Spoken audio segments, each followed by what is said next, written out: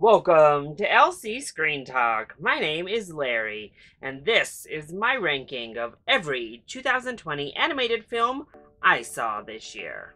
2020 is now behind us, but before we move on to new films, let's go ahead and take a look back at some of last year's best and worst animated offerings. So keeping in tradition, every year I do a ranking of all of the new released animated films of that year, and 2020 definitely saw a downturn in the output of animated films. I only have 13 on my list this year, which is a huge decrease from normal.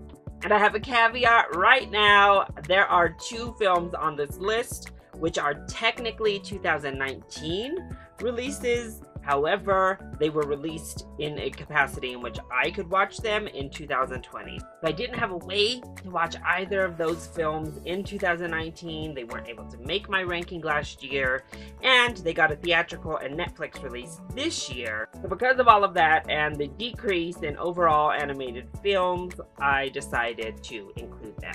Now, just a reminder, this is my own personal ranking. I cannot wait to hear your own ranking in the comment section down below, so make sure to share your list. Kicking us off at number 13, aka last, I have Pokemon Mewtwo Strikes Back.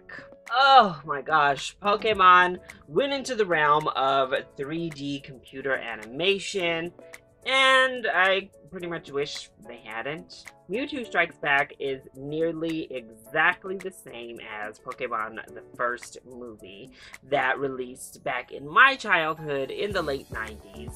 And this time around, they just updated the actual animation and added a scene here or there. Unfortunately, the scenes they did add only worked to dumb down the material and make it more remedial. The character was gone in the CG remakes. Honestly, it was really void of any sort of soul or depth or humanity, heart that the original had, and it left us with just this shell of a remake that honestly leaves you wondering why not just watch the original. I much prefer this style of I Choose You if they're going to try to remake some of their old storylines, where they do tell a story we're familiar with and put in little beats, but still add on and improve upon the beautiful 2D animation.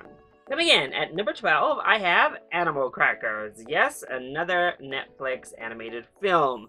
And this just was not good. I will start off by saying that much like every other small budget CG 3D animated film, it had that under-processed, too little frame rate type of flow to it. The characters don't quite move as smoothly as you're accustomed to with the larger animated studios. However, outside of that, I actually thought the animation was quite nice. The character designs were cute, and I thought it looked pleasing, childlike wonder type of way. Unfortunately, it's that script that is just dreadful. Oh my gosh, the comedy and the dialogue is horrible in this film. The idea could have been a whole lot of fun, but they just did nothing interesting or fun with it. I don't want to rag too much on Animal Crackers because it took these creators a long time to finally find some distribution, but after seeing the film, it becomes a little bit understandable why it was such a hard sell for release.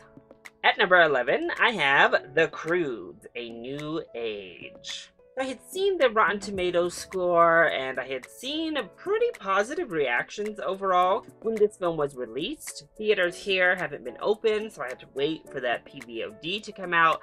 And then I watched it and wondered what everyone else saw. Because I did not like Croods 2 very much.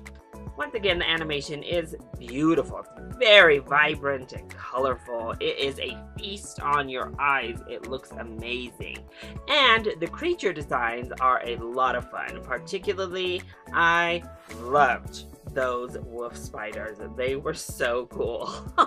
Other than that, the script is actually quite remedial. This is a story we have seen over and over and over again, and even the caveman meeting new age man type of setting couldn't really elevate that. And then we get to the comedy, and it's horrible. Oh my gosh, I don't think I laughed at literally anything that was said in this film. I really found the screenplay and the jokes to be cringeworthy. I wasn't a huge fan of the first one. I was quite shocked it got an Oscar nomination and didn't really see the need to add on this, a very lackluster sequel. Coming in at number 10, I have Scoob. Hey, Scoob! Now, I enjoyed Scoob overall, though I have some big problems with it as well.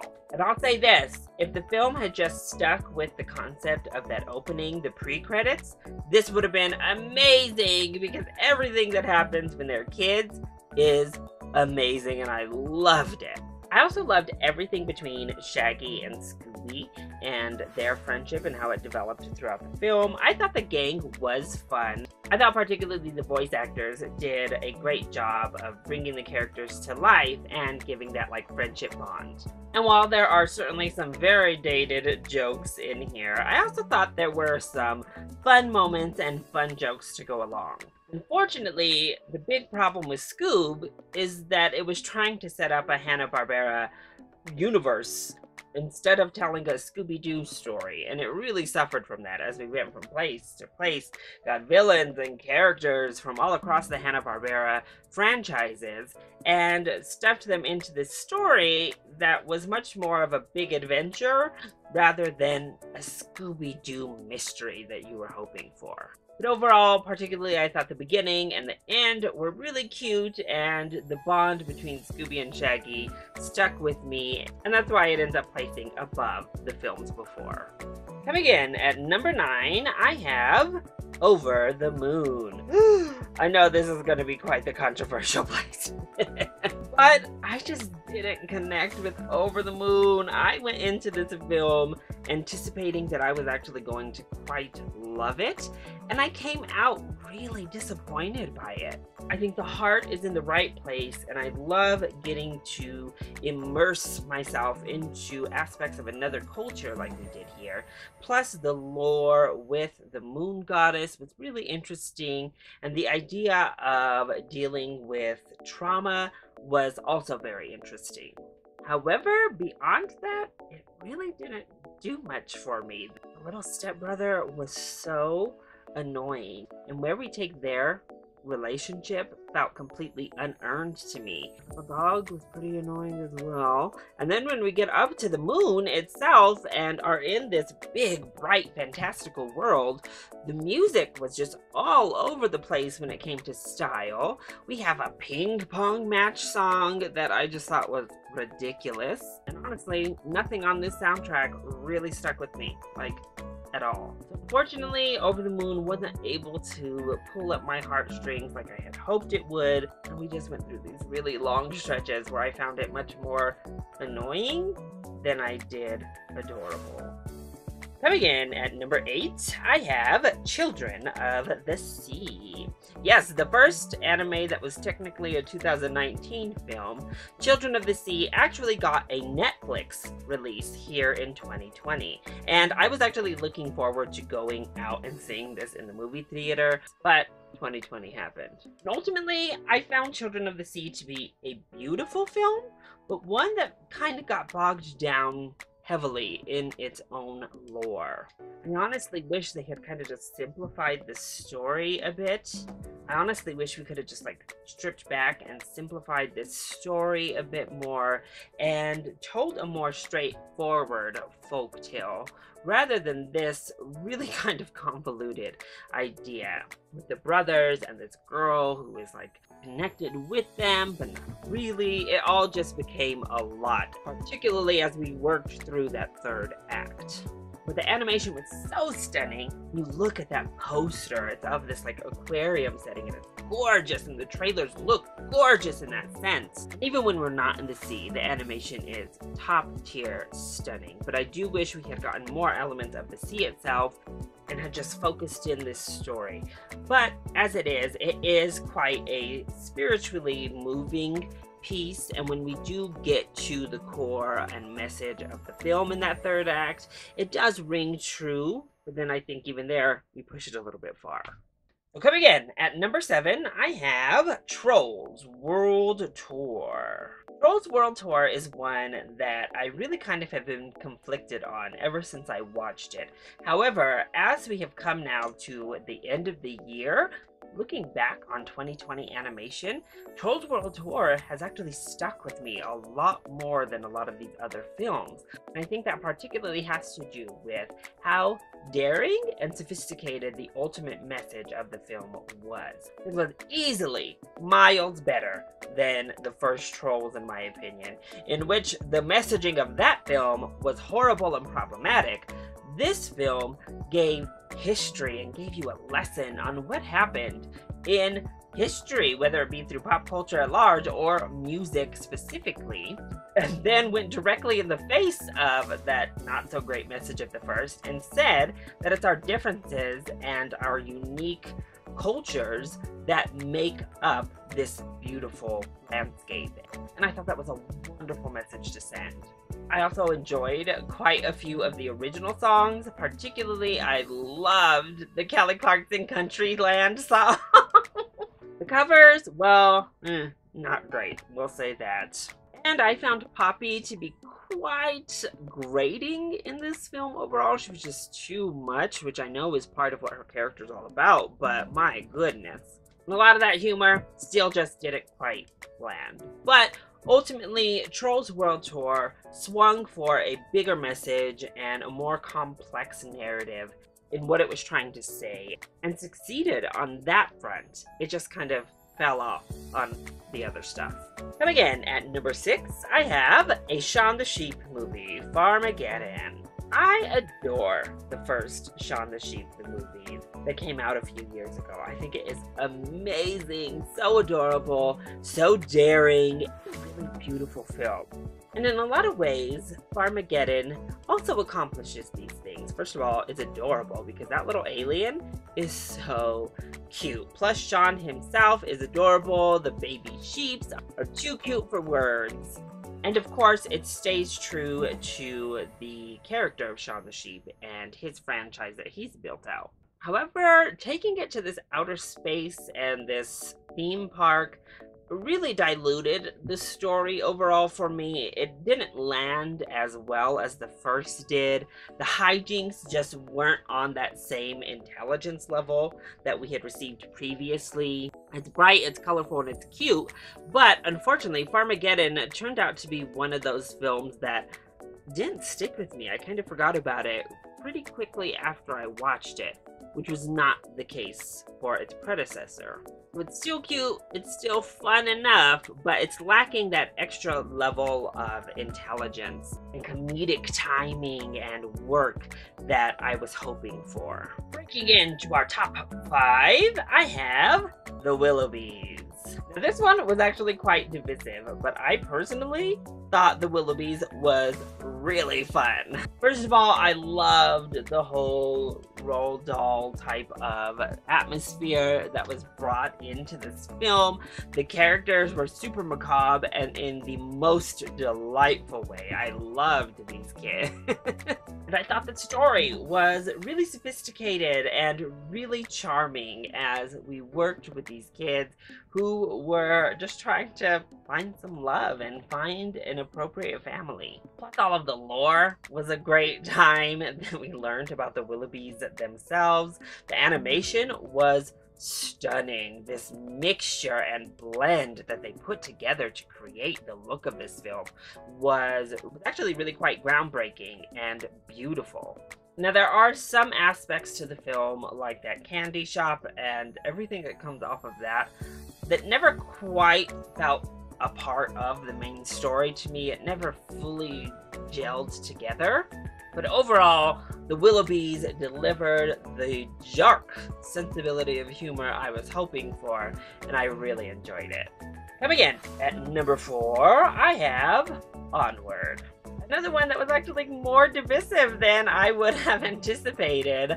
I loved Onward, but I thought the vocal work from Tom Holland and Chris Pratt, Julia Louis-Dreyfus, and Octavia Spencer all was fantastic.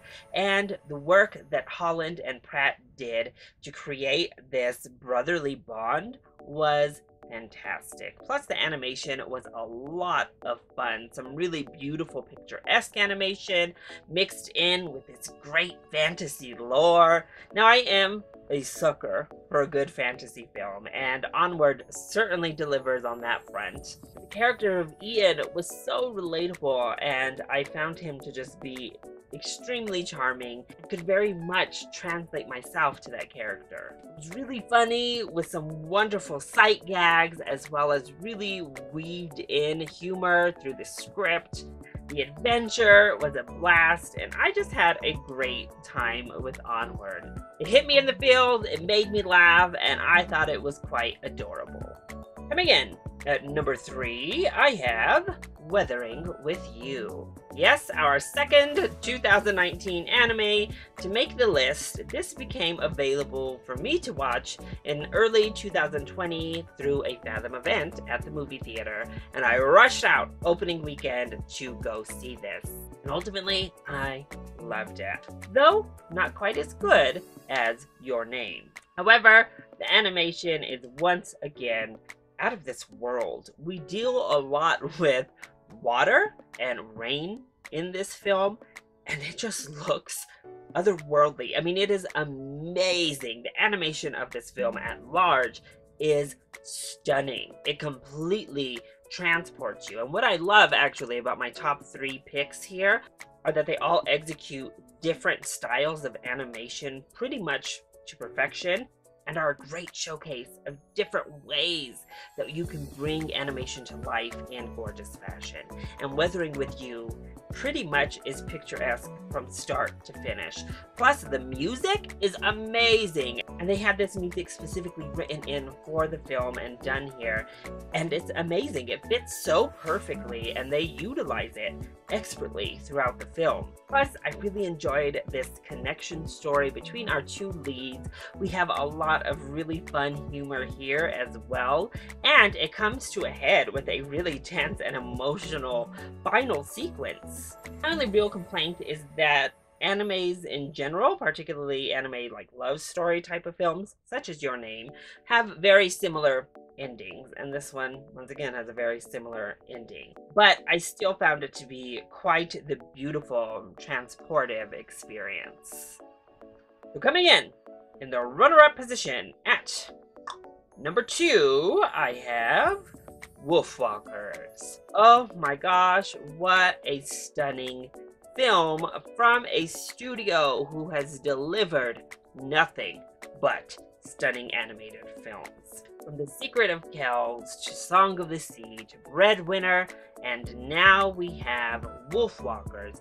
Every one of these films stand on their own and deliver absolutely beautiful and completely unique films. And this year, I think they delivered their most stunning animation to date, because Wolfwalkers is absolutely gorgeous. It is this almost watercolor storybook, swirling lines and vibrant colors just brought to life, and it is amazing to watch in motion. And of course, I'm a sucker for an environmental animal message, and Wolfwalkers delivers in spades there, but it also delivers in some wonderful platonic girl power action that I thought was wonderful. Our main characters are so interesting, they're so different, but they are so strong in their own rights. I loved the mythology of the Wolfwalkers, and while it's not a direct take from any myth from the Celtic region, it's an amalgamation of all of the different wolves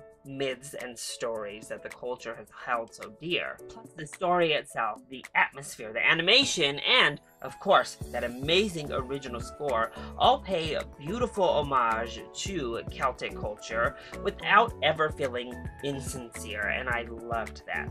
Now, many have said that Wolfwalkers is very conventional, and I definitely would agree. It plays it safer in the story department than any of the studio's previous entries. However, I think that's just what they needed, because this clicked in a way that none of their previous films have clicked, and I loved all three of those, and delivered this beautiful, emotional, inspiring story. Honestly, has been flip-flopping back and forth between 2 and 1 in my head when it comes to animation rankings for 2020. So, at number 1, my favorite animated film of 2020 is Soul. Yes, the latest release from Pixar Studios. I loved Soul.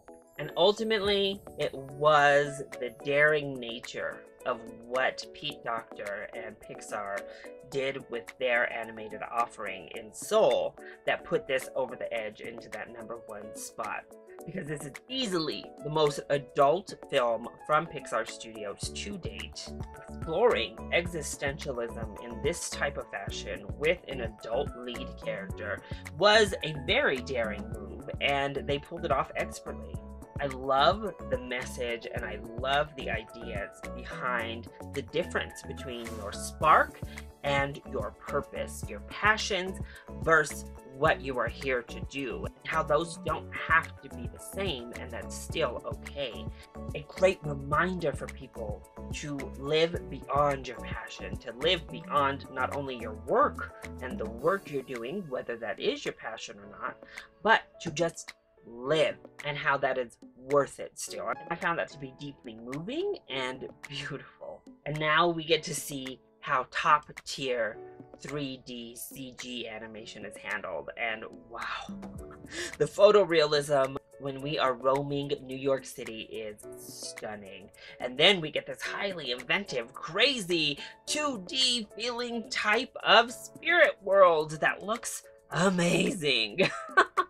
I loved Joe as a main character, and I also really enjoyed 22 and found myself relating to both of them for very different reasons, but equally. And of course, I would be remiss not to talk about the original score because it is amazing. The music that was utilized for this film, it's possibly the best score from any film, animated or otherwise, in 2020. For me, Soul ticked off every box that I go into Pixar hoping for, and it did so in beautiful and magnificent fashion, and it moved me on a deeper level than any other animated film was able to in 2020. So that is it. That is my personal ranking for all of the new released animated films I saw in 2020. Let me know, do you agree, do you disagree, and more importantly, leave your ranking in the comment section down below, or of course you can hit me up on Twitter. If you enjoyed this video, please hit that like button as well, and subscribe to the channel so you are always up to date on my latest videos. I love you all so much for your continued support. Mwah! Thank you for watching, and I'll see you next time. Bye!